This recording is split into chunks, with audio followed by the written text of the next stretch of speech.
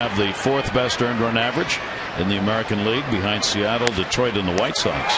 Down to first, Billy Butler. The race is won. Hosheba got over there in time, and Luke Scott is retired on a fine play.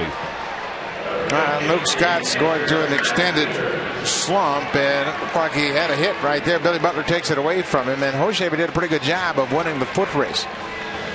Luke pulls the ball right down the first base line into foul territory. The Royals' first baseman Butler makes the play, unloads in a hurry, and Hosheba beats Scott by a half a step. Great extension. Butler moves around pretty well for a big guy. That ball